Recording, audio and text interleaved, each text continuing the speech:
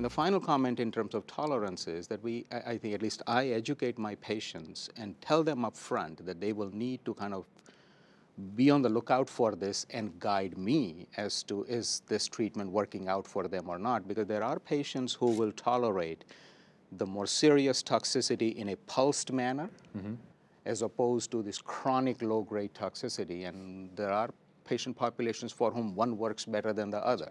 And that may be another way to personalize which is the right treatment for whom. That's a great point.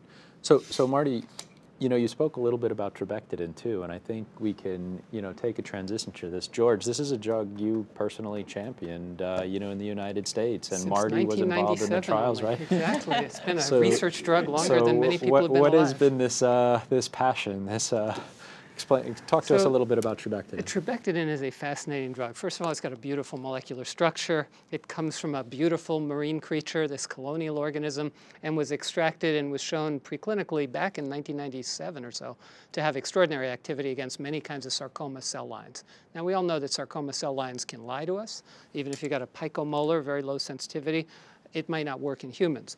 But then some of our European colleagues tested it, and some of the European patients had some extraordinary responses, very rare.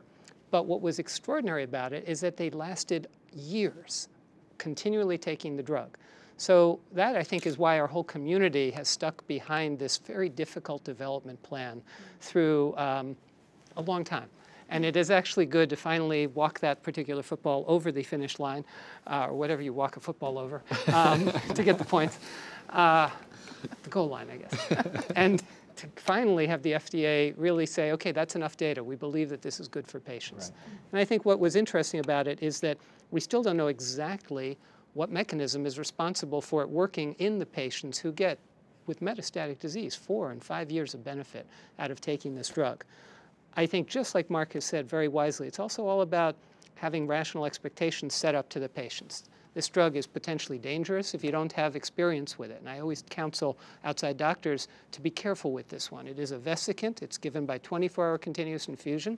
Unless you have great nurses like we have with a lot of experience, it can be difficult to really know how to put it into the ports. It has to be given through a central line, so it's very irritating to the veins. But once a patient gets the hang of it, and if the nurses are good at this, they can come in, get the bag, go home, 24 hours later, come back in, get disconnected, and have a pretty darn good quality of life, especially because we do have these younger patients that are healthy and for whom they'll go out and exercise too much, you know, literally while they're getting the 24-hour infusion. It doesn't have a lot of other side effects in many patients, but it has to be done by somebody with some experience. So I always caution the community about that. So Martee, I know you have good experience with this drug being involved in the phase 3 study too. I mean, what are your thoughts? Well, I think that, you know, it was an exciting drug for people to have access to. Already the patient community knew about Trabectedin. They knew that it was available in Europe, for example, and people were really clamoring for access in the US.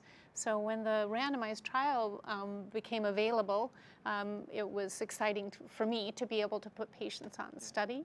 For the patients getting Trabectedin, I think the experience, like George says, you need to know what you're doing. But already, you know, I work in a center where we're used to using infusion pumps, maybe not so much for sarcoma treatment, but for other cancers. And patients really almost felt empowered by that ability to be getting drug at home, but also reassured by coming back the next day to say, oh, I got my drug and I'm successfully, you know, unhooked. So there was a real, acceptance, acceptance of it. I do set expectations that objective response rates by RECIST are low, but that disease control rates can be very long.